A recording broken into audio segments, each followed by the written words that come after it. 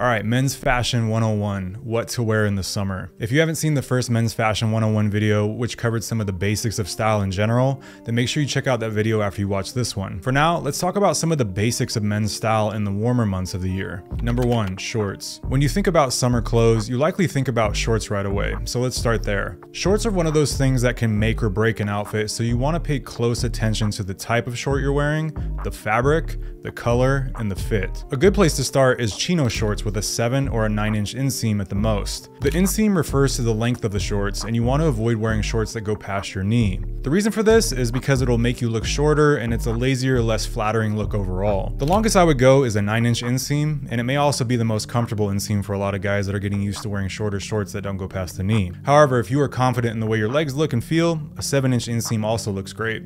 Anything shorter than that is going to be a bit iffy in my opinions, but it's up to personal taste. Another short you should have in your arsenal is a casual short with a drawstring, and also shorts with various textures. A pleated short is a nice detail that can add to your look and is something that very few guys will be savvy to wearing, so it'll make you stand out in a good way. Now, another note on the fit. I'm typically a fan of slim fit styles to complement your physique, but if you are a bigger guy, it's worth experimenting with shorts that have a little bit of a looser fit. The reason is that slimmer fitting shorts will draw attention to your midsection. Pleated shorts also have a way of doing this because the lines draw attention upward to the area. Experiment and see what you like, but a less tailored look can be beneficial for some of the bigger guys out there. Now, before I go on, let's talk about fabric. I'm a guy that suffers from sweating a lot in hot climates, so breathable fabric is a big deal to me. Heavy cotton, wool, and polyester items are generally a no-go. They're just too smothering, and they have a way of creating a drenching sweat rather than wicking that sweat away. In order to prevent this, look for clothing that is made out of linen, lighter weaves of wool, poplin, chambray, seersucker, and breathable fabrics in general. You'll have to try some pieces on to really see if they're breathable or not though. Just because something is lightweight doesn't mean it's breathable.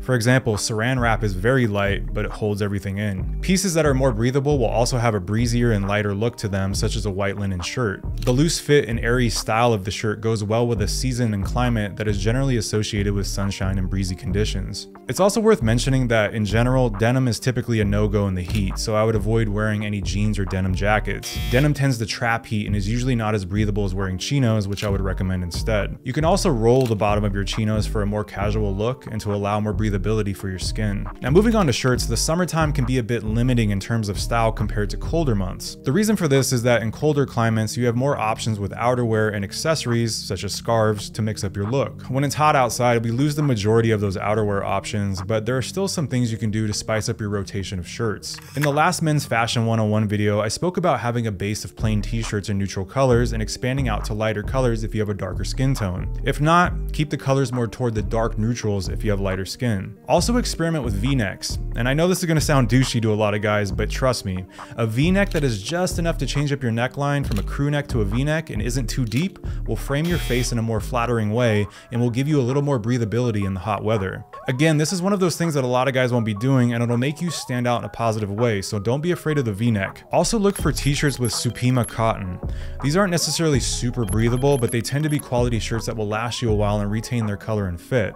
They're personally my favorite kind of t-shirt. Now, if you want to add a little bit of flair to a crew neck t-shirt, consider layering it with a patterned button-up shirt for an easy casual look that is more eye-catching. Patterned button-ups can also look great on their own, and I personally prefer shirts that have vertical stripes, as well as playing around with different textures. A button-up with a unique texture or pattern to it looks a lot more interesting than just wearing a typical plain cotton button-up, and having a variety of textures in your wardrobe is an easy way to stand out from the crowd while still maintaining a sleek, minimal, and masculine look. Henleys are also another good casual option that are breathable and give a nice look that is a little bit of an upgrade from just wearing a t-shirt. When wearing these, it looks best to unbutton the top button, and definitely don't be afraid to unbutton another button or two from there. This is more of a relaxed shirt, so you want to convey a more nonchalant vibe when wearing these. Polo shirts are another great choice in the summer and can be worn casually running around town doing errands or attending a lunch or a dinner where a smart casual dress code would be more appropriate. They go well with both chino pants and shorts, and I prefer liquid touch polos over your typical cotton polo.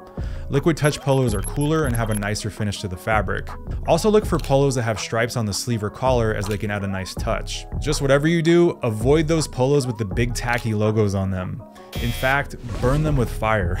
Now, linen shirts are also great, and they are comfortable to wear in hot climates due to their ability to wick away sweat and dry quickly. Linen shirts look great at a resort on vacation or in a beach environment, and adding something like a Panama hat and some sunglasses to your look can immediately give you a really cool summer vibe. Rolling the sleeves on a long sleeve linen shirt is also a nice option for an evening outfit and looks good with olive green or khaki chinos and a pair of loafers. Now, speaking of loafers, let's talk about shoes in general, because I need you to not be the guy wearing flip-flops everywhere in the summer. In fact, as a rule of thumb, you should only be wearing flip-flops and sandals at the beach or by the pool, if at all. No one wants to see your feet, they get dirty easily, and they are just a lazy footwear choice overall that guys are wearing too often in everyday settings, so don't do it. You'll also look ridiculous if there's ever an emergency and you're the guy tripping over your broken flip-flops trying to run. Instead of being the flip-flop guy, look at wearing options such as leather sneakers, canvas sneakers, espadrilles, boat shoes, drivers, and loafers.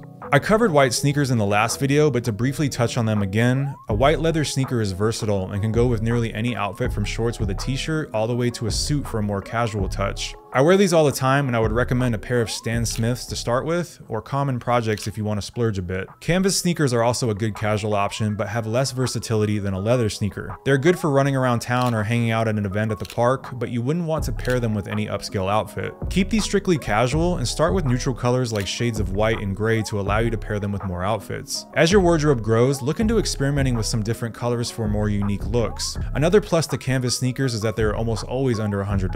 Espadrilles are another shoe that you should have in your arsenal. You can slip these on quickly, which makes them a great replacement for flip-flops, and they have the versatility to be paired with both upscale and casual looks. You can find espadrilles in a variety of designs and textures as well, which is always a plus for mixing things up. If you're wearing espadrilles with pants, it's a good idea to cuff your pants and roll them a bit. Having no break between your pants and your espadrilles usually doesn't look right, and the cuff style lends itself nicely to a casual shoe. Oh, and if you're not familiar with the term break, what I mean by this is that your pants shouldn't be touching your espadrille or bunched up at the bottom. Instead, you would want a gap between the pant and the shoe to give some space. Now, also wear no-show socks with espadrilles to keep the clean look overall, and consider lighter colors for a more relaxed vibe, but darker colors work as well. Moving on to boat shoes, you want to reserve these for the warmer months exclusively.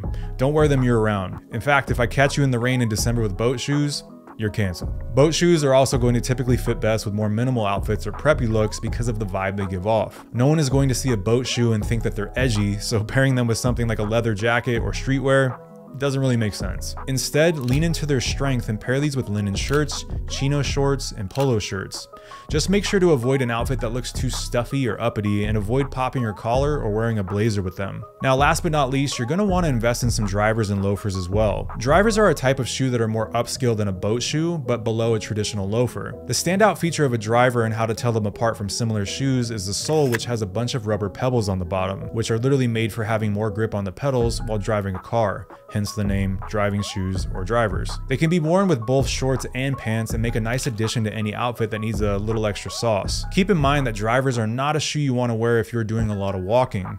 You wouldn't want to be walking around a city for 8 hours in these, and they're better to slip on for short stints or laid back events. Drivers also look great with cuffed pants and more tailored fits in general. More traditional loafers are another shoe that look great with tailored fits and should also be in your closet. Loafers usually come in leather or suede and have a ton of uses. You can wear loafers to a wedding with a suit or for a casual lunch date with shorts. They can be dressed up or down, and they can provide a sharp look that other types of shoes cannot. There's a variety of loafers out there, but a traditional penny loafer is a good starting point. I also like horsebit loafers as they can look really sleek with the right outfit, which will usually be some combination of fitted trousers with a button-up shirt or a blazer, but can also be pulled off with shorts and a button-up. As I mentioned before, loafers tend to look best with more tailored looks, so avoid shorts and pants that are too loose-fitting. Keep things basic to start with and get a leather or suede loafer in shades of brown or black. Also make sure to get some no-show socks to wear with them. And if you happen to be wearing a suit with loafers, make sure that the suit is kept casual, a linen or a cotton sport coat at the most instead of a full-on three-piece suit. Before you go, check out the links in the description below to see some of the things I have to offer. Watch this video next, and I will see you in the next one.